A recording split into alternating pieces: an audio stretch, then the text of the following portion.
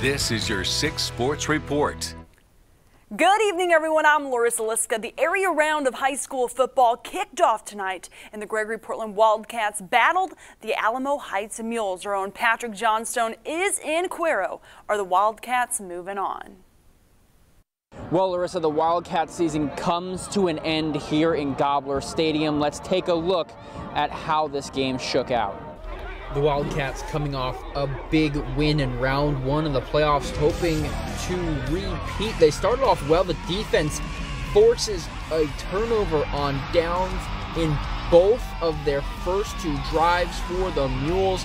This one a stuff on 4th and short, and the ball just short of the chains, but their offense couldn't get anything done, and eventually the defense breaks. It's Conley McKenna to Rhett Anderson. The Mules first on the board with a 35-yard touchdown to make it 7-0. And the Mules break out the trick play. McKenna over to Michael Terry. The third breaks the tackle and tosses it back to McKenna, who runs for the short touchdown to make it 14-0. The defense comes back alive. McKenna looking to scramble, and is going to be Kaleem Goldsby. Forces the fumble, and it's Ross Dubose to fall on it to pick it up. The Wildcats offense can't do anything. They're down 21-0 at the half. But in the fourth quarter, look at this. Brandon Redden hurt week 1. He is in at quarterback. Played a little bit of quarterback earlier this season, but in the playoffs, he's going to find an open Dubose. The deep pass into the night.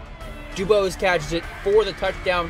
However, the Wildcats fall in this one 31-8, the final.